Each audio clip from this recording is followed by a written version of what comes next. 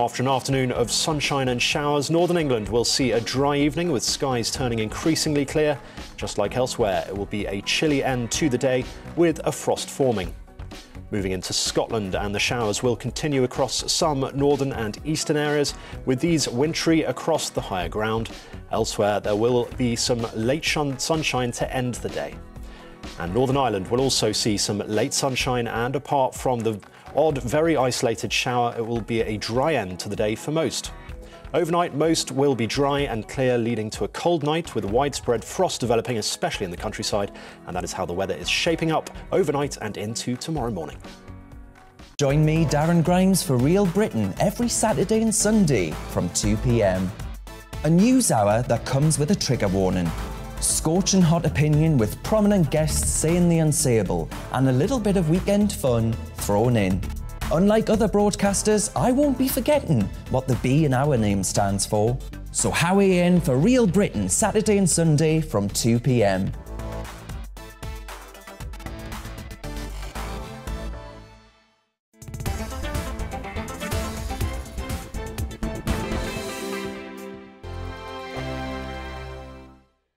Europe is in the grip of the most devastating humanitarian crisis since World War II. The people of Ukraine are facing unimaginable suffering as their homes are destroyed and their loved ones are killed. Millions of people are being forced to flee for their lives, carrying only their children, their pets, and the clothes on their back. The pain, loss and destruction grows by the day. The people of Ukraine urgently need our help. Already a vast humanitarian operation is underway. Britain's Disasters Emergency Committee, or DEC, brings together 15 leading aid charities to respond to overseas disasters quickly and efficiently. These charities include the British Red Cross, CARE, Oxfam, Save the Children and World Vision. Their teams are working on the ground in Ukraine and neighbouring countries to bring vital aid to those who need it most. If you can spare it, your gift to the DEC's humanitarian appeal will go a really long way.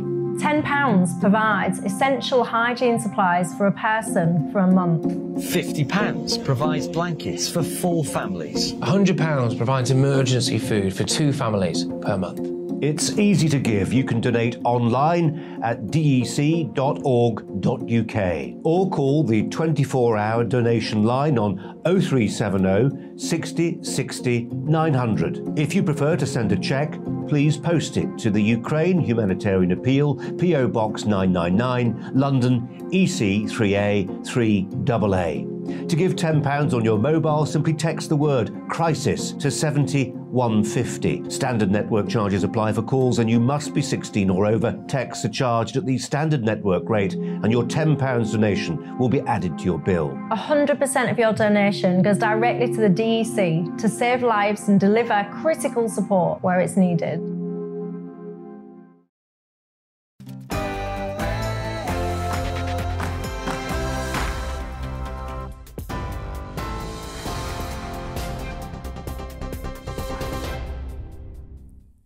Good afternoon. It's just gone 6 o'clock. I'm Bethany Elsey in the GB newsroom. Boris Johnson has met with President Volodymyr Zelensky in Ukraine's capital, Kyiv, in a show of solidarity with the country.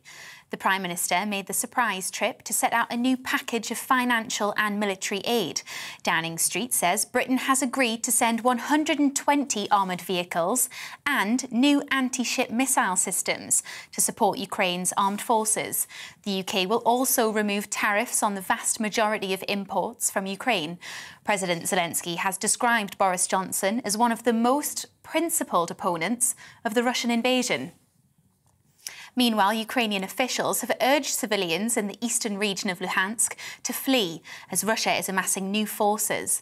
The governor there warned that Russia is preparing a new offensive as shelling increased in recent days.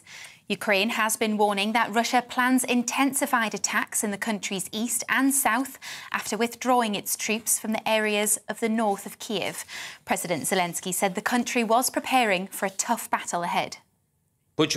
Russian forces are being gathered in the east and south. A large amount of forces, equipment and armed people who are preparing to occupy yet another part of our territory. This will be a tough battle. We believe in this fight and our victory. We are ready to simultaneously fight and to look for a diplomatic solution that can put an end to this war.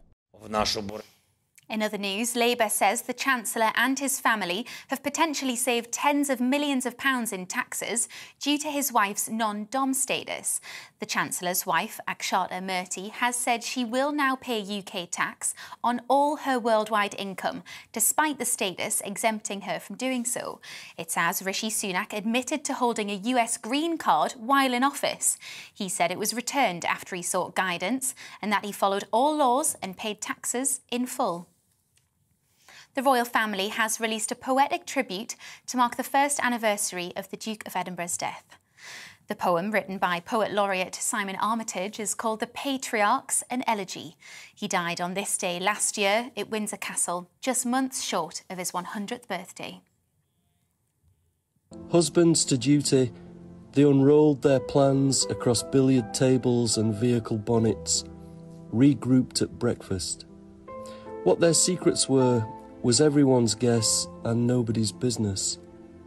Great-grandfathers from birth, in time they became both inner core and outer case in a family heirloom of nesting dolls. Labour is calling for the government to intervene at airports and ferry operators to avoid more Easter travel chaos. Shadow Transport Secretary Louise Haigh is urging ministers to prioritise Manchester Airport, where passengers are being asked to arrive 3 hours in advance to avoid missing their flight. And in Dover, over 2,000 lorries are in queues of up to 20 miles long, whilst ferry crossings are also affected. And against the odds, at 50-1, Noble Yates has won this year's Grand National at Aintree. Trained by Emmett Mullins, the 7-year-old horse beat 15-2 favourite Any Second Now to pip the post. Delta Work was third. Noble Yates was ridden by amateur Sam Whaley-Cohen on his last ever ride, taking the title from last year's winner Rachel Blackmore on Manila Times. The jockey described his win as a fairy tale. On TV, online and DAB+ radio, this is GB News. We'll have more news at the top of the next hour.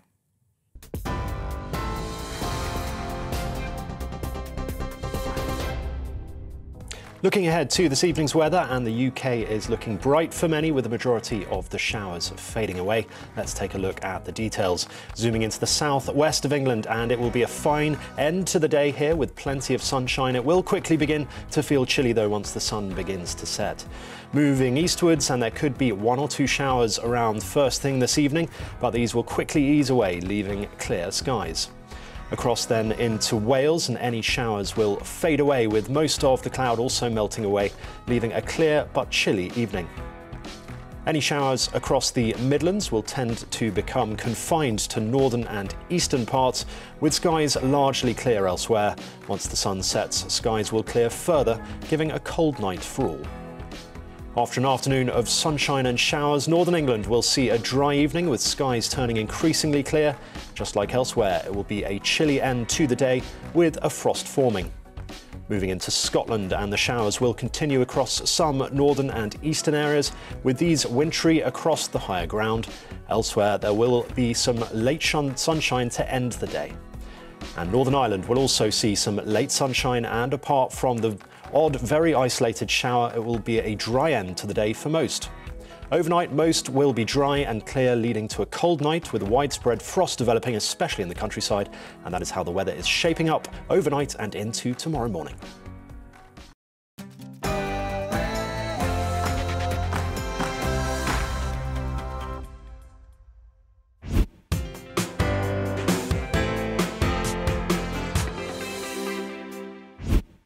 Hello, it's Saturday, which means it's time for the Saturday Selection. Coming up on today's show, we sit down for an exclusive interview with the Prime Minister and discuss Ukraine, COVID, and whether we could ever see the country going into lockdown again. TV producer and creator of Grange Hill, Sir Phil Redmond, joins us to discuss the sell-off of Channel 4. But first, joining us with her Saturday selection of the stories from this week's papers is journalist and broadcaster Nina Mishkov. Wonderful to see you today. Lovely to see you, Esther. So what's caught your eye this week, Nina? Well, the thing is, whatever you discuss, you cannot ignore the Ukraine situation. That consumes us all. It consumes every news programme. You know, you can't watch without being completely obsessed with it or traumatised by it. I mean, so people have been sitting there in front of their tellies like me saying, what can we do, what can we do, what can we do? And when the Homes for Refugees scheme was announced, I mean, the British people are wonderful. They are so generous. Within days, 100,000 people were offering their homes, and now it's up to 200,000. But the problem is that the Home Office has actually impeded this wonderful generosity. These are people fleeing from a war zone. They've lost their homes, their families, their lives, their country, everything. They're traumatised. You know, these are women and children that, you know, the husbands, the partners are fighting. They don't know whether they're going to see them again or they're going to see their country again. What possible threat can these people pose to our country? And yet, you know, there are these horrendous stories coming out of people waiting, you know, 4 weeks in Poland, 5 weeks in Paris. You know, they cannot somehow get through the visa system. The visa is a logjam. And I noticed an interesting thing in the Times today, in the Times editorial, which has its control versus compassion. And, you know, we are humiliated and shamed by I feel that, by our country's lack of response. And the shambles, the Home Office is completely shambolic. I mean, the fact that they couldn't organise it, something better. I don't know if you know this, but there's the company running the 24-hour helpline for the refugee schemes is called Teleperformance. And it's owned by, it's a French-owned company. Now, because it's a French-owned company, it means it is barred from accessing the Home Office database for security reasons. Now, why would the Home Office give this job, knowing that this was going to happen, to a French-based company? It seems utterly outrageous. I don't understand it. So what did you see? What did you see this week? Oh, I'm saving mine till the end. Oh, okay. I'm saving mine till the end. In which case, I'm going to jump in. And the story, Nina, that caught my eye this week was about a potential summer of discontent. It was in the Times this week, and basically it was making the point that people like BT have been giving pay rises of 5% to their staff, highest pay rises for years and years. Tesco, I think, were 5.7%. But of course, all of these pay rises are below the rate of inflation. Completely wiped out. And obviously the cost of living's going through the roof, and this is barely scratching the surface for people who are struggling to pay their energy bills. And the speculation in the Times this week was whether or not we may see a summer of discontent where groups of workers in the public sector and the private sector sort of go out on strike, mass strike action, in order to try and get inflation inflation beating pay rises, or at least matching inflation, because at the moment people are really struggling and pay rises aren't keeping pace. Well, exactly. And what about the pensioners, who the triple lock was removed? So the pensioners are at the really sharp end of things, that they have absolutely, and pensioners are the least likely to be able to supplement their meagre pensions. No, there's also, it's already starting the spring of discontent. Look at the, well, if you have the money to get away and go on holiday, can you get out the airport? Don't even go there. No. It is a nightmare what's going on, and it's because they hadn't worked for however many years. They're now coming back. They've now got to find staff. They've got to go through the security checks. They're not up to speed, and yet they're thinking customers can come through. So there's actual sort of bottlenecks at every part. Security sets, security systems, signing on, absolute shambles. The thing this story didn't mention, though, was that actually if people go on strike, of course, they don't get paid while they're on strike. So people might be reluctant to go on strike if they're struggling so much to pay the bill. So it's not an easy option, is it, going on strike? It's depending on the strength of how many people. But it is a dreadful situation. And, COVID has played a part. People are just ignoring that. People say, we have to live with COVID. But we can't ignore it. COVID has caused all these absences because, I know so many people who have it.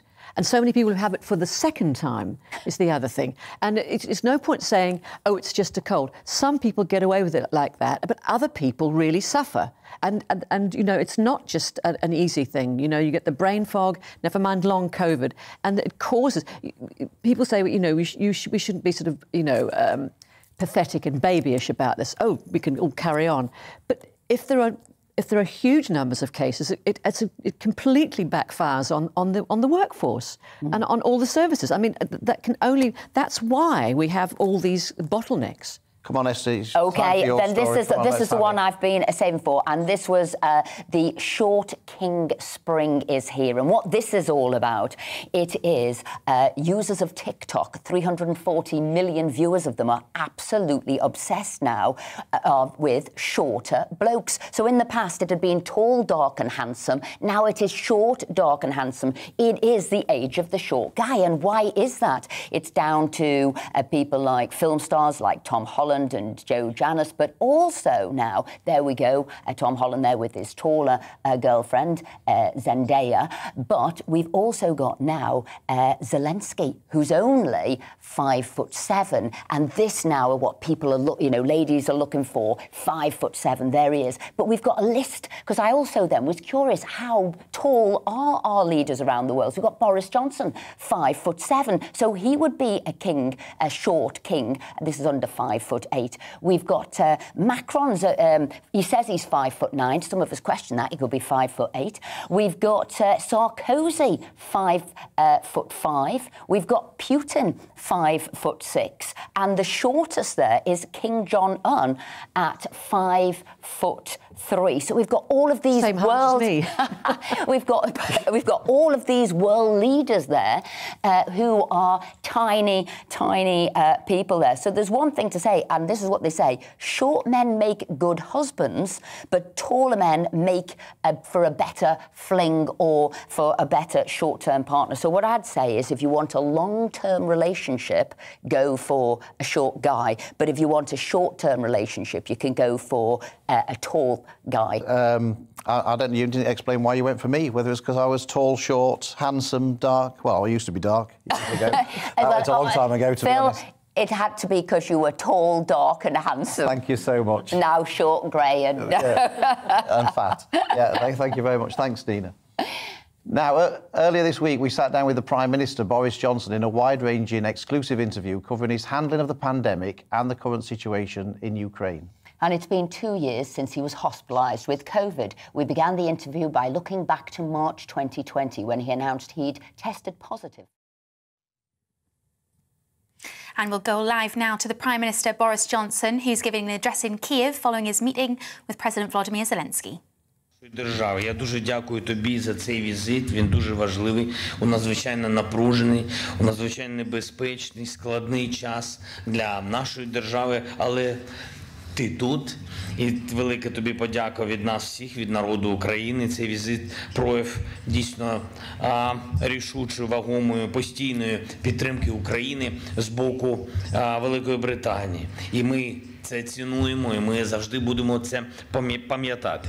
Буквально нещодавно ми з тобою бачились тут у Києві, і сьогодні згадував ти це, підбивали підсумки нашої спільної роботи в режимі стратегічного діалогу, планували майбутні проекти між нашими державами, оглядали Київ, і сьогодні ти на власні очі бачиш, як виглядає.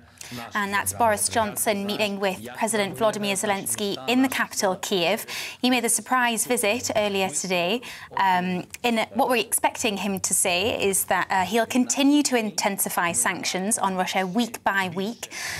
He also has promised that the UK will provide support so that Ukraine will never be invaded again. As you can see, that's Ukraine's President Volodymyr Zelensky speaking there in Kiev.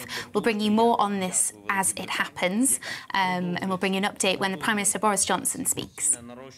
Ці пакети, потужні пакети, і так само потужно допомагає Україні, посилюючи нашу оборонну спроможність. Інші демократичні західні держави мають слідувати прикладу Великої Великобританії.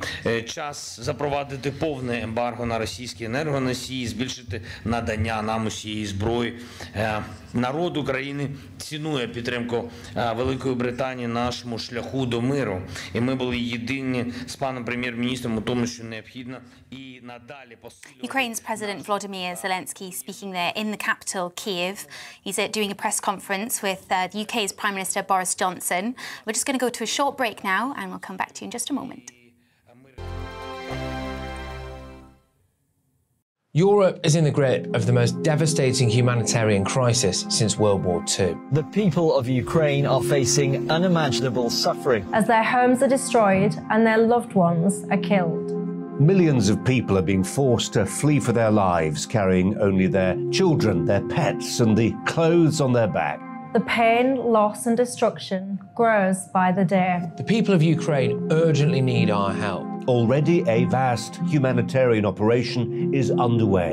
Britain's Disasters Emergency Committee, or DEC, brings together 15 leading aid charities to respond to overseas disasters quickly and efficiently. These charities include the British Red Cross, CARE, Oxfam, Save the Children and World Vision. Their teams are working on the ground in Ukraine and neighbouring countries to bring vital aid to those who need it most. If you can spare it, your gift to the DEC's humanitarian appeal will go a really long way. £10 provides essential hygiene supplies for a person for a month. £50 provides blankets for 4 families. £100 provides emergency food for 2 families per month. It's easy to give. You can donate online at dec.org.uk or call the 24-hour donation line on 0370 60 60 900. If you prefer to send a cheque, please post it to the Ukraine Humanitarian Appeal, PO Box 999, London EC 3A 3AA. To give £10 on your mobile, simply text the word crisis to 70150. Standard network charges apply for calls and you must be 16 or over. Texts are charged at the standard network rate and your £10 donation.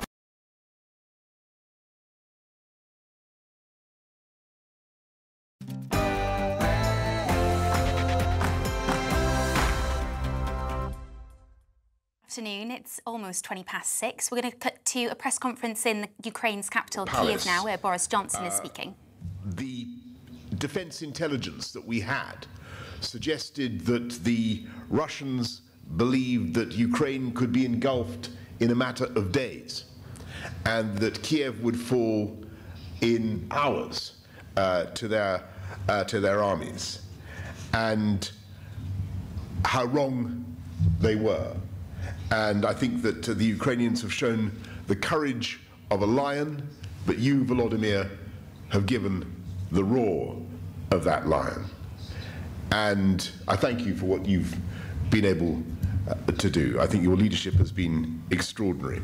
And I think in what Putin has done in places like Bucha and in Irpin, his war crimes have permanently polluted his reputation and the reputation of his government. And it's clear, we discuss this at length, it's clear that what he is doing now, he has suffered a reverse, but his retreat is tactical. And he's going to intensify the pressure now in Donbass and in the east. And so that's why it's so vital, as you rightly say, Volodymyr, that we, your friends, continue to offer whatever support that we can. And together with our partners, we are going to ratchet up the economic pressure, and we will continue to intensify week by week the sanctions on Russia. Not just freezing assets in banks and sanctioning oligarchs, but moving away from use of Russian hydrocarbons. And we will give you the support that you need, the economic support, but also, of course, the defensive military support, in which I'm proud to say that the UK helped to lead the way. And just the other day, we raised, I think, £1.5 billion at a donor conference from friends, partners around the world, dozens and dozens of countries who now want to support Ukraine. We want to liberalize trade with Ukraine as we go forward to help your economic circumstances, barley and other commodities. There are things we should be doing. We want to help you with demining your country, getting rid of the savage traps that the Russian armies have left behind. And to come to your central point, Volodymyr, I think we are evolving a vision now for the future. Heraclitus, I think, said war is the father of all things. I mean, that was an exaggeration. War isn't the father of everything.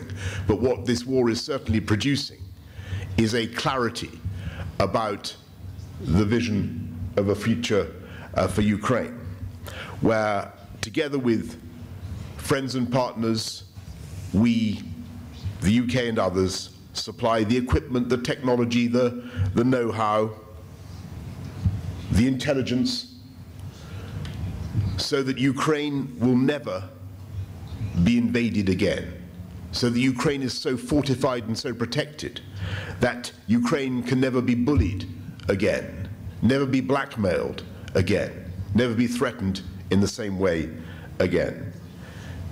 In the meantime, there is a huge amount to do to make sure that Ukraine is successful, that Ukraine wins, and that Putin must fail. Over the last few hours, I've been able to see quite a lot of your beautiful country, and it's an amazing country. I've also seen the tragic effects of the war, an inexcusable war, an absolutely inexcusable and unnecessary war. But having been here in Kiev just for a few hours, I have absolutely no doubt, Volodymyr, listening to you, listening to your team, your redoubtable team, I have no doubt at all that an independent, sovereign Ukraine will rise again, thanks above all to the heroism, the courage of the people of Ukraine. Thank you very much, and Slava Ukraini. Thank you. Героям слава. Дякую. Thank you.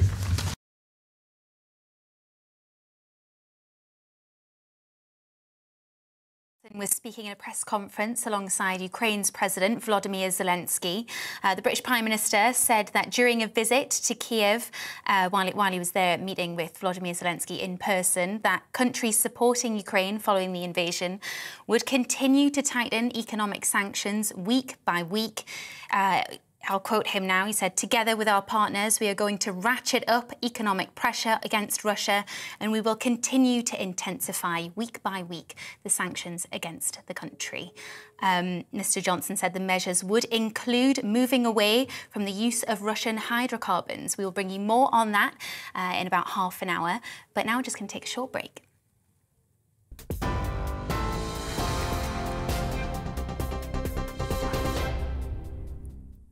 Actually, I'm going to give you the latest news at 25 minutes past 6.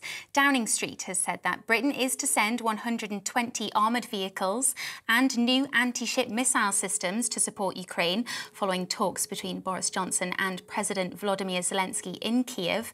The Prime Minister said he made his surprise visit to Ukraine's capital as a show of our unwavering support for the people of Ukraine. He said he'll continue to intensify sanctions on Russia week by week, and that the UK will move away from using Russian hydrocarbons. He also said the UK will provide support so that Ukraine will never be invaded again. Meanwhile, Ukrainian officials have urged civilians in the eastern region of Luhansk to flee as Russia is amassing new forces. The governor there is warning that Russia is preparing a new offensive as shelling has increased in recent days. Ukraine has been warning that Russia plans intensified attacks in the country's east and south after withdrawing its troops from areas north of Kiev. In other news, a Dutch teenager who disappeared after going diving off the coast of Malaysia has died. That's according to his British father. Officials say 14-year-old Nathan Chesters has now likely drifted into Indonesian waters. He and his father were in a group of 4 who went missing on Wednesday afternoon when they were on a training dive. The other divers have been rescued. And against the odds at 50-1, Noble Yates has won this year's Grand National at Aintree. Trained by Emmett Mullins, the 7-year-old horse beat 15-2 favourite Any Second Now to pip the post. Delta Work was third. Noble Yates was ridden by amateur Sam Whaley-Cohen on his last ever ride, taking the title from last year's winner, Rachel Blackmore, on Manila Times. The jockey described his win as a fairy tale. On TV, online and DAB+ radio, this is GB News. Now it's back to Saturday Selection.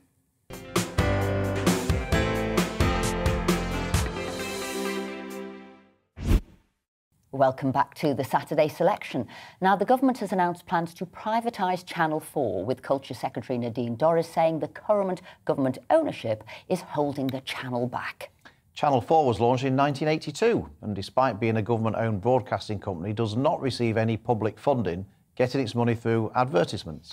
There have been suggestions that the channel could be worth between 600 million and 1.5 billion, and bids are expected to come in next year with aims of completing the sale in 2024.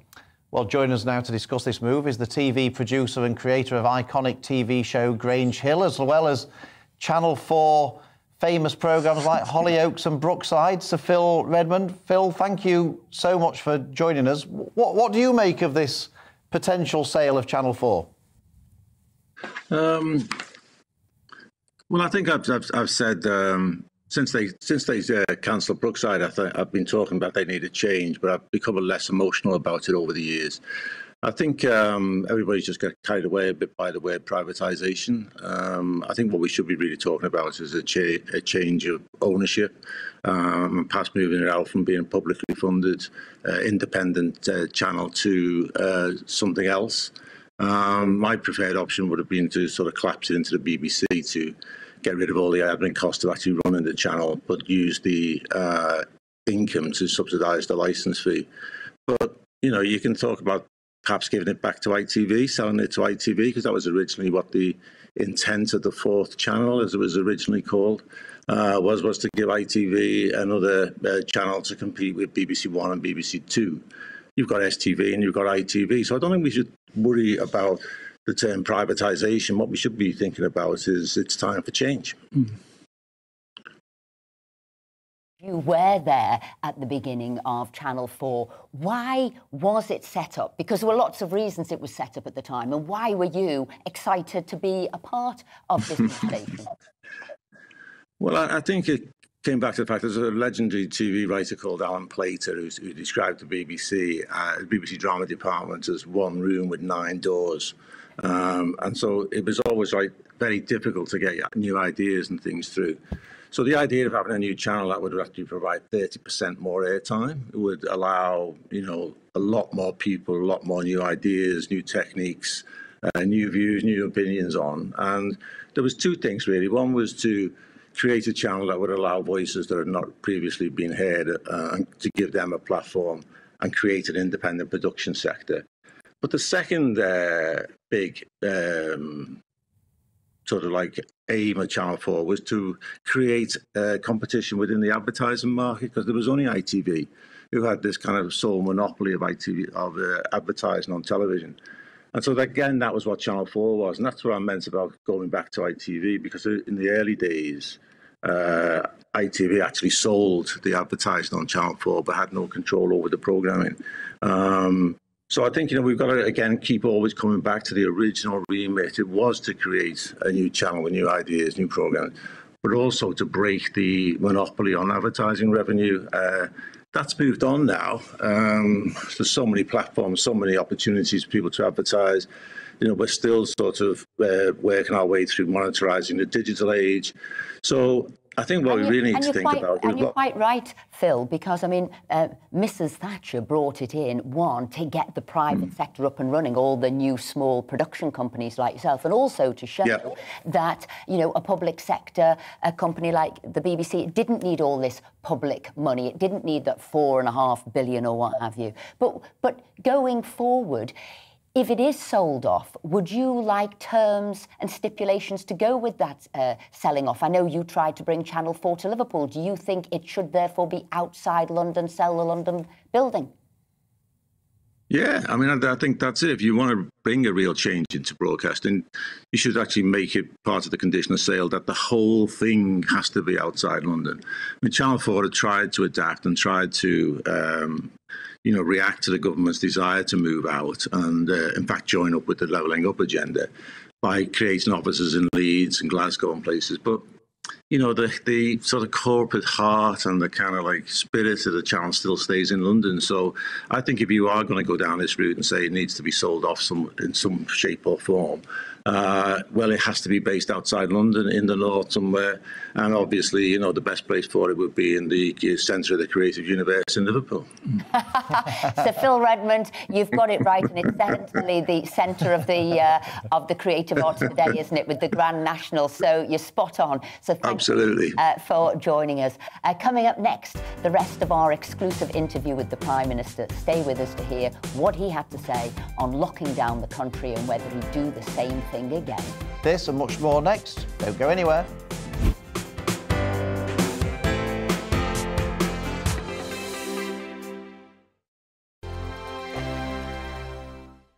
Europe is in the grip of the most devastating humanitarian crisis since World War II. The people of Ukraine are facing unimaginable suffering as their homes are destroyed and their loved ones are killed.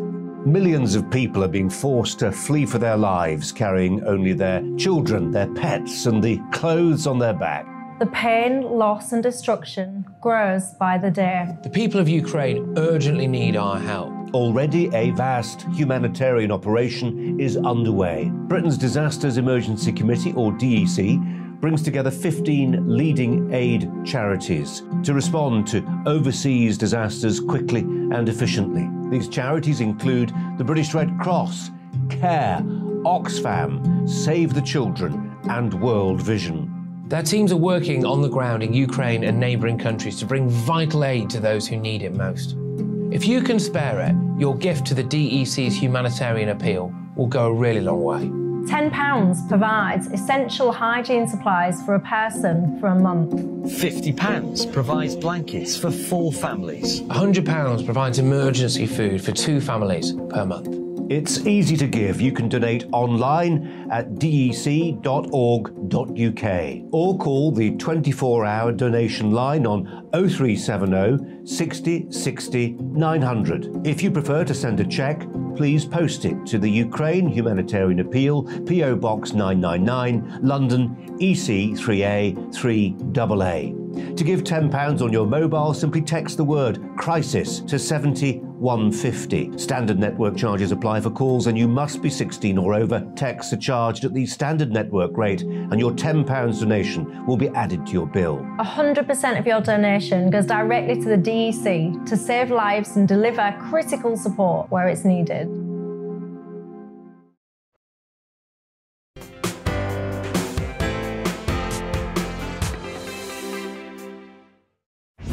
Welcome back to the Saturday selection on GB News. Earlier this hour, we brought you part 1 of our exclusive sit-down interview with the Prime Minister Boris Johnson, where he spoke to us about his experience with COVID-19 and hospitalisation. The Prime Minister also spoke to us about handling COVID and the prospects of future lockdowns. Let's have a look at what he had to say. You always strike people as being the least sort of likely to be a nanny state Prime Minister, and yet, as a result, large possibly of what you went through, we're having this thing where we're banning special offers on products that the Department of Health consider to be unhealthy. Okay, Philip, we're telling supermarkets where they can put which products they can put on which shelves and whatever. So we've modified some of that in deference to your wishes. See, he's getting well now. He's getting well. He's modifying some of the nanny state stuff. Can I just say, because I know that I'm not a nanny state man. I don't believe in it. I don't believe in it. And if we've got to move away from it, because COVID, we had to look after people. We had to look after people. We really, really did. And I think that, the history of all plagues and diseases shows that the public overwhelmingly want government to take decisions to avert the worst consequences for everybody. Because although people believe in their own personal responsibility, they don't necessarily believe in the sense of personal responsibility of the person next door. And that's the problem when it comes to a pandemic. And that's why government has to act. And that was, I'm afraid, the job we had to do. It wasn't easy. On buy one get one free offers and Terry's chocolate oranges, which I know that you are quite 40% of all products in shops. Quite properly addicted to. Let me just say, do you know how much fatter we are post-COVID? I think I saw a figure the other day. This is all, I'm giving you this exclusively, okay? I think there's 36% more obesity. I think can that possibly be right? It's huge. There's been a huge increase in obesity as a result of, or 36% of people are fatter than they were. Maybe it's that. That's probably a more accurate way of expressing the statistic. And we were already, before the thing began, Philip, we were already the fattest nation in Europe, with the possible exception of the Maltese. And that is a massive charge on the taxpayer. So can I look at this? And so you and I, Philip, always defend the taxpayer, and the taxpayer is coughing up huge quantities for the consequences of that obesity. And I'm no advertisement for willpower, but we need to recognise. Can I just go back to that point you just said? The effects of obesity on our taxes. So if we talk about lockdown and what happened because of lockdown, you've just given us an example there that obesity has gone up considerably. So obesity, for some mental health issues. And mental health. So for a lot of us, we always said there's a cost of COVID, and you rightly stood in and protected. We also said there's a cost of lockdown too, and we're looking at that now, whether it is the amount, 400 billion impact on the public's finances. We look at the mental health, we look at the damning Ofsted report of what happened to children through lockdown. So I want to ask, was enough consideration given as you were looking at COVID and lockdown, was enough consideration given to lockdown and what you were doing during lockdown? What I would say is, if you look at us now, Esther, and you look at what we did, you know what Rishi did with that very prompt, very far-reaching furlough programme, all the bounce back loans, all the things that we did. What it did was it protected British jobs, protected British industry, protected British business, so that it put us in a state where we were able to bounce out of it in the way that we have. And that's why we've got the economy growing in the way that we've been able to do, fastest in the G7 for 21, the youth unemployment, I think at a record low, people on payroll. Massive job vacancies, though, over 1 million. Well, exactly. Yeah. But we grew up as well. You're younger than me, but when I was growing up as a conservative, the horrifying thing was mass unemployment, and it was millions. It was millions of people in the 80s and 90s who had the devastating effects on their self-esteem, their self-belief, of feeling that the society, the economy had no place for them. Mm-hmm. And that was a terrible thing. What we've got now is shortage of labour. We've got probably 500,000 pairs of hands short in the economy, and what we're doing is getting people into work. Oh, lockdown's had a huge impact on the economy, though. Just coming back to Esther's point. Jacob Rees-Mogg said recently that he thought some of the restrictions that were introduced were inhuman. Would you agree with that? He referred to the people separating a mother and son at a funeral. Do you consider some of them to be I do, and I think that some of the, well, I mean, I understand why people feel that, and I think that people felt particularly the loss of the ability to see their loved ones in care homes or to meet properly for funerals, or I mean, it was just appalling. To say nothing of the loss of religious services that matter so much to people's spirit. So I totally understand that. If we had a pandemic again, would you go into a full lockdown? I want to avoid any such thing ever happening again, and I can't rule out something, Esther. I can't, say that we wouldn't be forced to do non-pharmaceutical interventions again of the kind that we did. But I think we've learnt a lot, and I think we would really try to go for the earliest possible program of inoculation and vaccination. I mean, that was the lockdowns again. Look, I think it would be irresponsible of any leader, in any democracy, to say that they're going to rule out something that could save life. And I believe that the things that we did saved lives. There could be, I've got to be absolutely frank with you, there could be a new variant, more deadly. There could be a variant that affects children badly. That we really need to contain. I'm not going to take any options off the table, but I don't think it will happen. I think we're now in the phase of, and this is the view of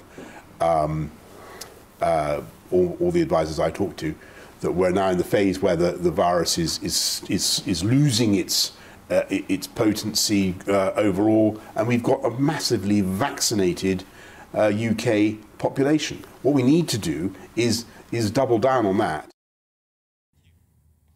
Let's return to Henry Hill for more reaction to the Prime Minister's comments on lockdown. Henry, the thing that struck me about that section was that he started off by saying, I'm not a nanny state man, and then gave a justification for all nanny state measures that he was introducing.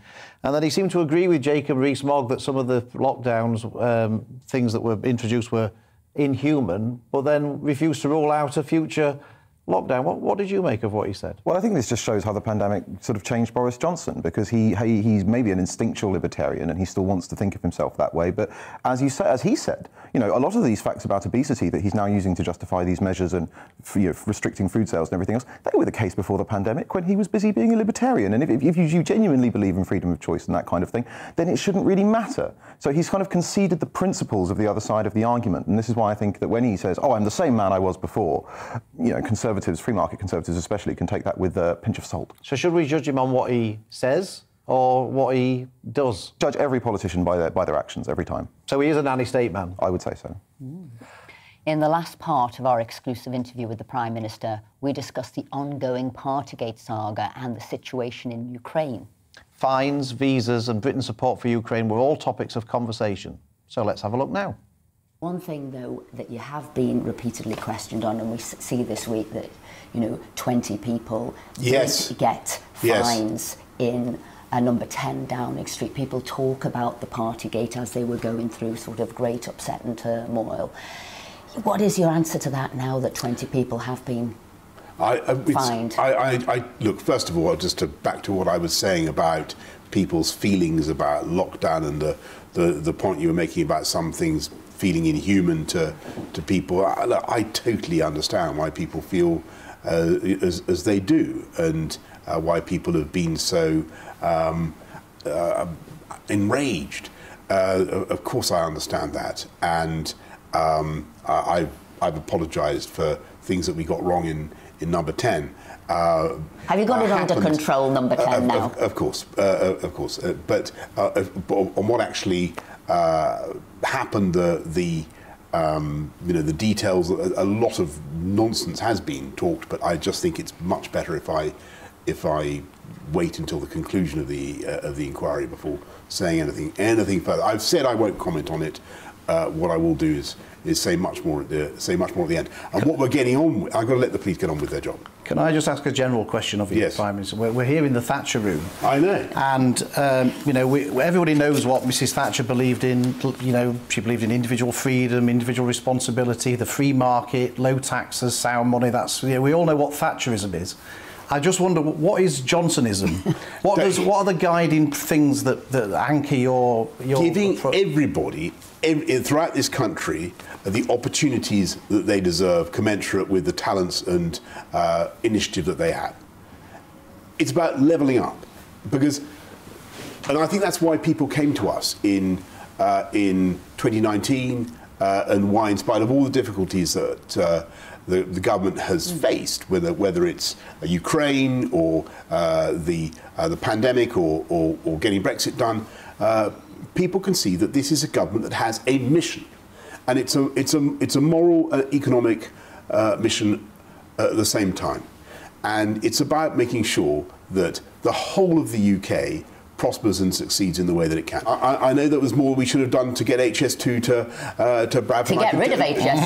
To scrap HS2, Boris. To scrap it's about it. Northern Powerhouse Rail, and what you need to do is give those areas the same confidence that comes from knowing they have a commuter-style network. And we'd all agree with that enables people. So if you're living in the West Midlands, so Andy Street's vision for the West Midlands is one that we've got to drive forward. I mean, when we did the integrated rail plan, I mean, that was an incredible thing. We were shortening journey times, and we are going to. It's the biggest investment in rail this country has seen. But Prime Minister, the question at the moment all that happened. I got beaten up by Philip for not putting a fast enough link into Bradford. When we're cutting all those journey times across the whole of the country. But can I ask you about the cost of living? Because that is going to be the biggest issue coming forward, the cost of living. Well, it already is. Absolutely it is. And it's going to get worse. It is, yes. And for some of us Conservatives, we would have said, what can we do to help people with the cost of living? We would have said, cut the taxes. We would have said, cut VAT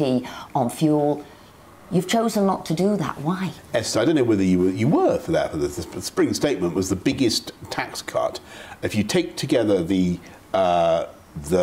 what Rishi did on the NICS thresholds, which was completion of a promise, fulfilment of a promise that I made in 2019. Some of us had questioned Nick as well. Why would we ever increase it? Sorry, no, but we raised the threshold to which before you pay NICS, right? Yeah.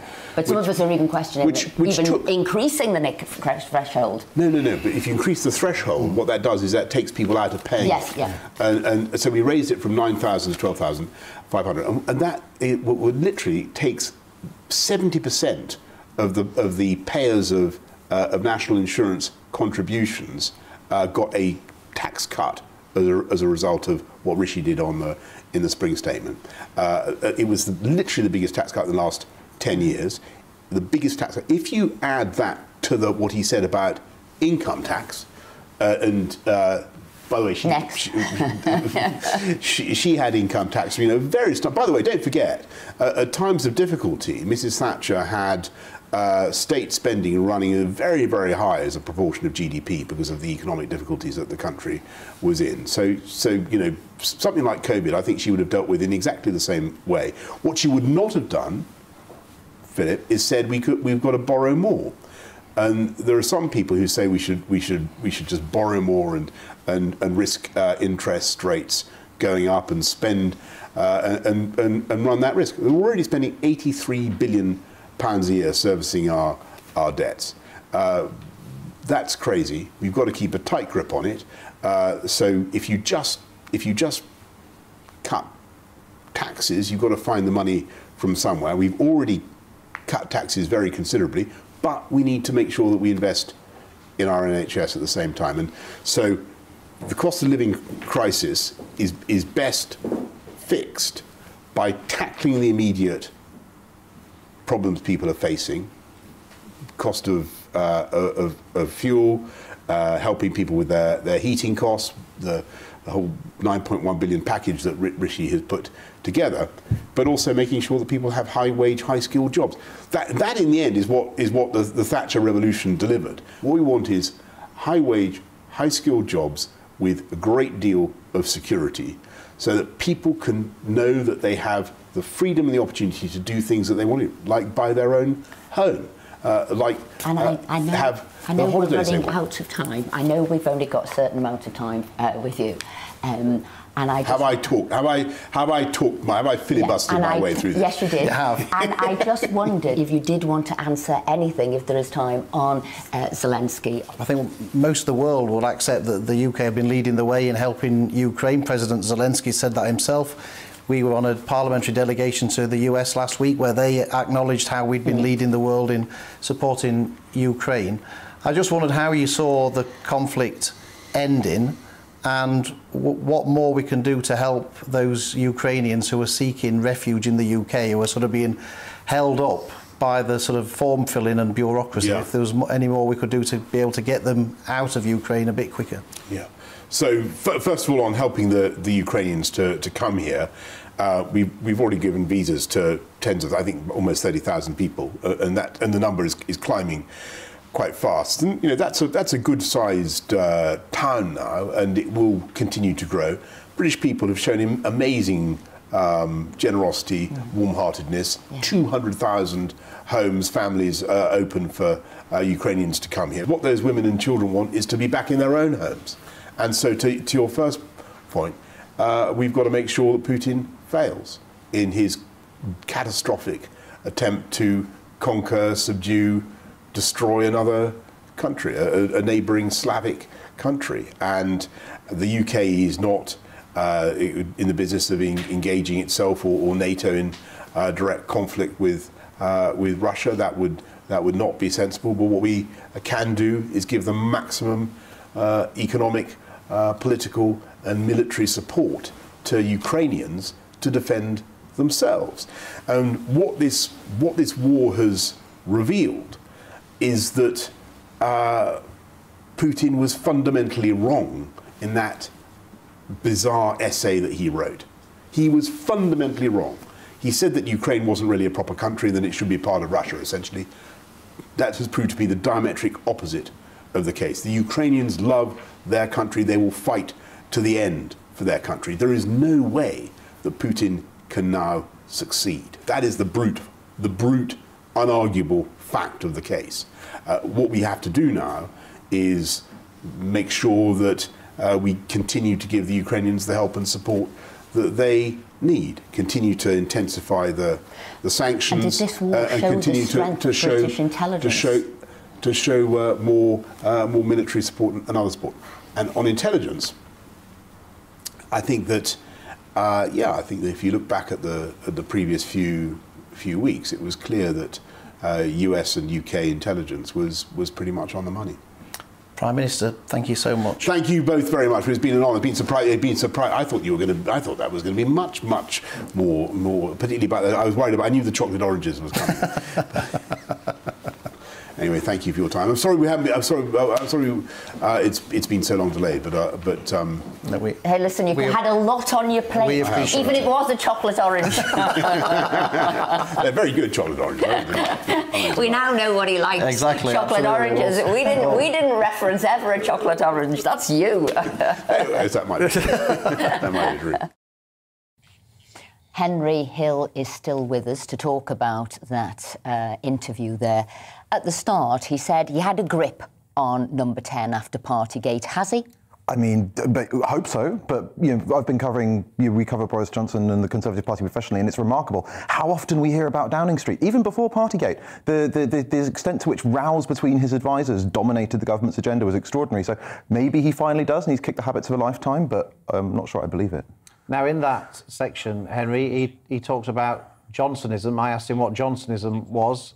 He seemed to say it was about levelling up, I think was what I got out of it. Can you do a better job of defining it? Johnsonism doesn't exist. To any functional extent, Johnsonism doesn't exist. It's a load of aspirations and slogans with no delivery plan. They've backed down on planning, they've backed down on building HS2, they'll probably back down on quite a lot more. There's a lot of nice aspirations. You saw it in the education plan. We're going to get 90% of children achieving X, Y, or Z. Do they say how they're going to do it? No. That's the best summary of Johnsonism I can give you.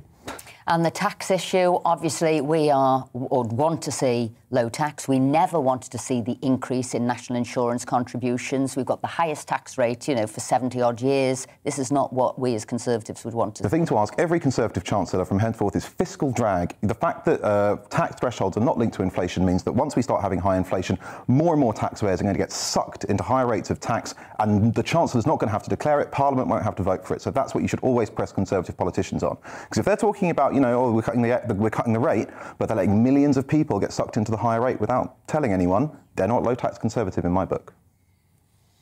Henry Hill, thank you very much indeed for joining us today.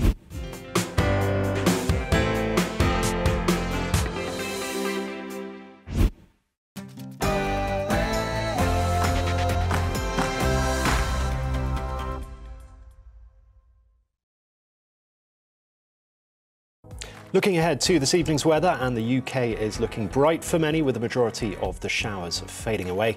Let's take a look at the details. Zooming into the south-west of England, and it will be a fine end to the day here with plenty of sunshine. It will quickly begin to feel chilly though once the sun begins to set. Moving eastwards, and there could be 1 or 2 showers around first thing this evening, but these will quickly ease away, leaving clear skies. Across then into Wales.